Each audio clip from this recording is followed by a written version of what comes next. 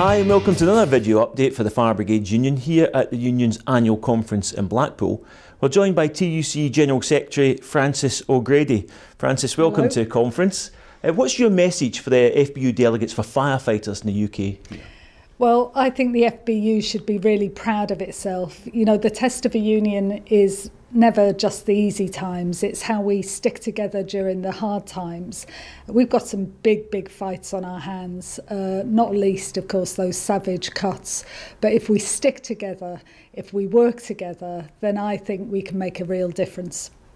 Well, Frances, we've had a big series of debates over the last year or so about this trade union bill, which was a fundamental attack on all trade unions.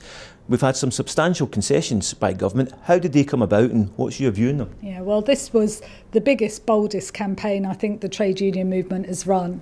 And it's not over yet, but we've already won some very big concessions through, again, not just unity, but thousands of activists talking to MPs, peers, getting out in the community and workplaces. So what have we won? Well, the big headlines: the government had to back down on their protest and picketing plans. They wanted to introduce new criminal offences for pickets and force us to wear armbands and all sorts of other nonsense. They've had to back down on that.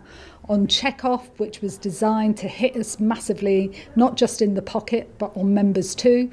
Big U-turn on that one. And then, of course, crucially, for not just trade unionists, but all working people, they wanted to attack our political funds. And again, massive climb down from the government. Now, we've got lots of other important concessions too, but we've still got some big battles to come, not least on the government's regulations.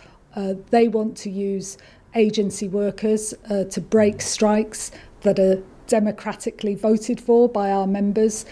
We've got those thresholds in essential public services. Now, a union like the FBU will smash those thresholds, but other unions will find it hard.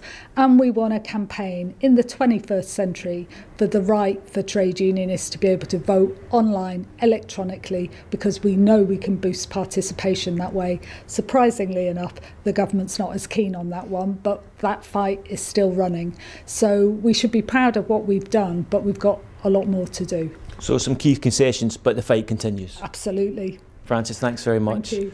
For further updates on what's happening here at conference, please follow us on Twitter, that's at FBU National. We've also got a special hashtag, and that is hashtag FBUConf16.